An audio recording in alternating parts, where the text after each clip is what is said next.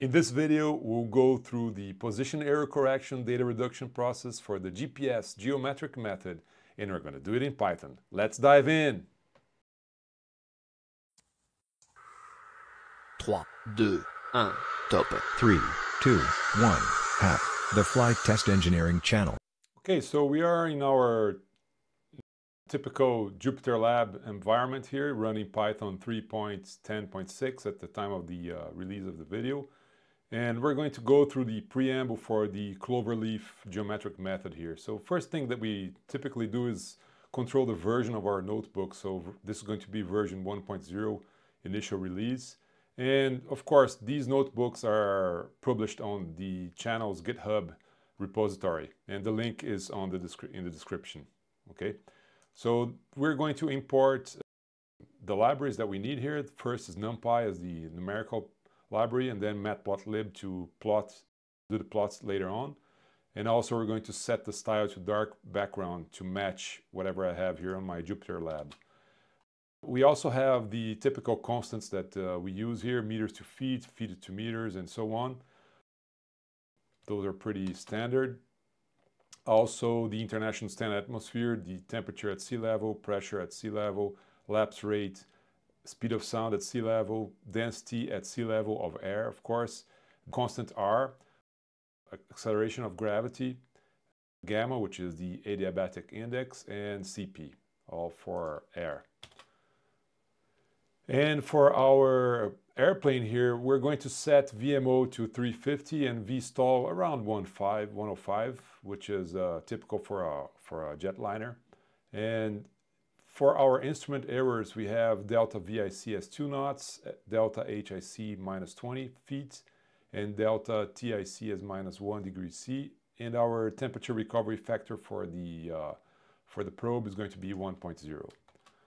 We have here some flight test data that I already collected. So we have, for the cloverleaf point, 3 runs, or right, 3 legs. These are the indicated airspeed, 117, 116, and 118, indicated airspeed. The altitude was 6,000 feet and the temperature outside was 11 degrees C.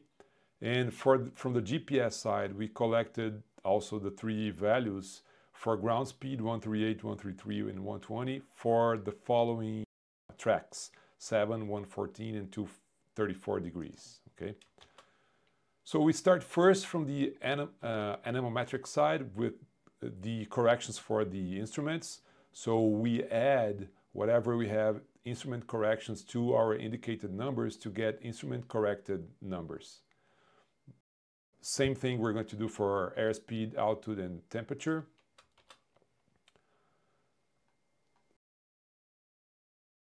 And now we're going to find QCIC over P0 ratio. And why do we find this? Because we are going to later on use this to find the Mach number and the static port position error. So this is the center of our Mach equation, and we calculated through this equation 1 plus 0.2 times the ratio of VIC over A0, which is the speed of sound, squared, 7 halves minus 1. Of course, we're using SI units for everything, so that's why we have to transform our VIC from knots to meters per second. Our speed of sound is already meters per second, so we obtain one value for each of the runs. Next up, we calculate the pressure ratio, delta IC, which is going to be calculated through this expression. That's standard atmosphere as well. So we, again, for each of the test runs, because we have the same altitude, we obtain the same deltas. And then we can find QCAC over PS, because we already have QCAC over P0, but if we multiply by P0 over PS, which is 1 over delta, we get QCAC over PS. Okay? So this is the ratio already corrected to our external pressure here that we sense with our pitot system. And now we can calculate the indicated Mach number with our QCIC over PS. So these are the Mach numbers that we had for our test points. And then from the indicated Mach number, the total static port pressure, PT over PS, we can calculate through this expression here.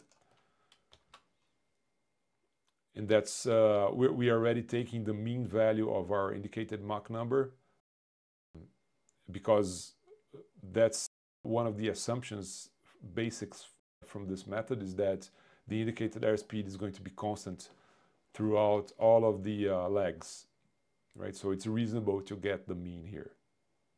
Okay, so this figure is here just to remind us what we're doing, as I explained in the previous video, where we have the 3 runs, and from the 3 runs that we have the ground speed and ground tracks, and also our indicated airspeed here. We're going to deduce or calculate what is the wind speed and direction, and from the wind direction we can calculate what's the true airspeed and calculate what is the error in our anemometric system. We start with the calculation of the components in east and north from ground track and ground speed. So that's easy because we already have our tracks here. We just calculate with sine and cosine. And this diagram here is here just to remind us what we are doing in terms that we, in real life, again, we have 3 different winds, slightly different winds, or 3 slightly different indicated airspeeds that will give us 3 slightly different results for each of the intersections. So let's calculate the 3 of them and then get the average as we saw in the previous video. For the bisectors, the lines between VG1 and VG2, we start with the midpoint, which is really easy. You just average out the test points, right? So that's what we're doing here for the 3 conditions between test points 1, 2, 1, 3, and 2, 3. You just average out the east and north components, right? So now we have the 3 midpoint coordinates of the lines there. Mid 1, 3, 1, 2, and then 2, 3. Those are the coordinates that we just obtained. Then the slope is rise over run. So you just take the delta north over the delta east, and that's going to give you your slope. And we're doing this for the 3 runs as well. So this is between runs 1 and 2, 1 and 3, and 2 and 3. Again, calculating what's the delta north component over the delta east component. And then the perpendicular slope is something we get from high school geometry as well. So it's the negative of one of your normal slope gives you the perpendicular slope. And same idea here. We're calculating for the 3 runs. Slope 1, 2 perpendicular, 1, 3 perpendicular, and 1, 2, 3 perpendicular. Negative 1 over whatever you had before. And now from the equation of the line y equals mx plus b, we can isolate the intercept and get b equals y minus mx. So let's call the slope perpendicular 1, 2 as m12p, okay, and so forth. So we would have b12 equals y mid12 minus m12p times x mid12. And this is what we're calculating. All of the y-intercepts for the 3 lines that we have. b12, b13, and b23. And with these, we can now use the equations for 2 bisectors and get the intersection. And we're going to do this 2 by 2 as well. So the y-intercept is going to be m12p times x-intercept plus b12. That's for the bisector between test runs 1 and 2. And between test runs 1 and 3, it's going to be m13p times x-intercept plus b13. And from these 2 equations now, we can equate both because it's going to be the intersections, has the same coordinates for the points. So my y-intercept is going to be m12p x-intercept plus b12, which is also equal to b13p x-intercept plus b13. And then we can solve these 2 equations here for x-intercept and get b12 minus b13 over m13p minus m12p. This is for one pair of intercepts, right, that we just We just obtained this point here. So we need to do for the 3 pairs. So we end up with these equations here, which will calculate the v-wind east for between runs 1 and 3, between runs 2 and 3, and between runs 1 and 2. But it's the same concept where we're doing B12 minus B13 over M13 minus M12. Okay? And with this, we can calculate the east component for the wind, and we can see we're pretty close. We're getting differences here on the very, very, very far right here on the decimal places. So in this case, because we generated the data, we know the difference is going to be very little, and it's not going to make a little of difference if you calculate using just one intercept or 3 of them. But again, in real life, this is going to be a bit different. And then, since now we have the x-intercept, which is actually v wind east, we can plug it back into the equation. Y-intercept equals M12P x-intercept plus B12 to get v wind north for this test point, this test run. And we do this for each one of the runs that we had. And now we have the 3 north components for the wind, right? Same idea here. It's pretty close. It's changing here in the last decimal places. And what do we do now? Well, as we discussed in the previous video, again, let me just go back.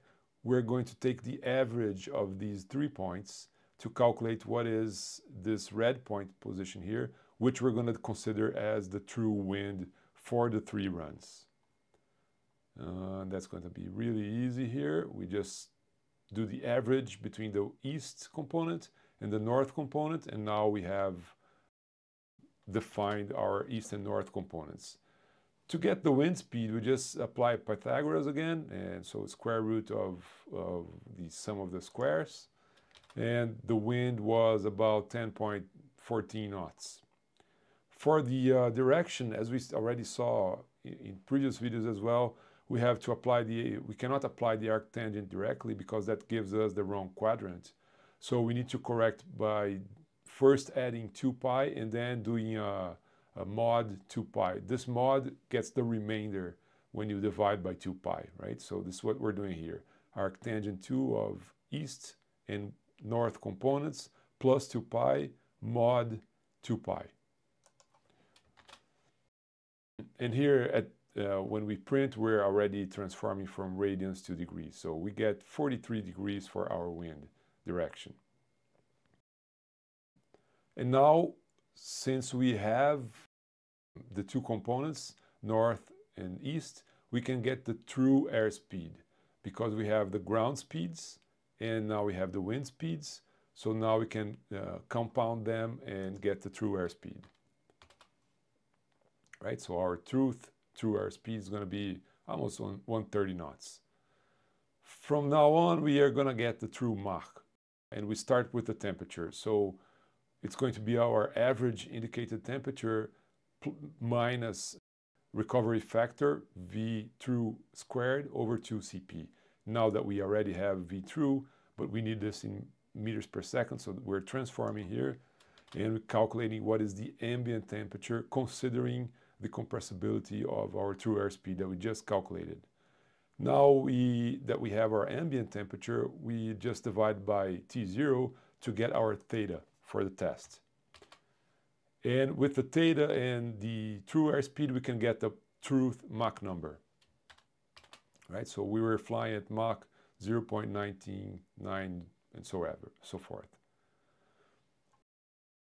With the Mach number now, we can calculate what is the pressure ratio, PT over PA, with this formula. And finally, we find the position error ratio by doing this subtraction times PT over PS here. So that's what we set out to find. What is the pressure ratio, delta PS over PS, for this test point? On the next part, we're going to see a common part here, considering that we have already a few runs And how do we treat these runs to check against FAR25 limits? So that's coming up in the next video, which will be a common part between all of the 3 GPS methods that we're covering in the series. So we're going to do one video to show you how to do the state expansion and check out how you get delta HPC and delta VPC from your pressure ratio, delta PS over PS, and that's going to be valid for all of the videos. So see you there.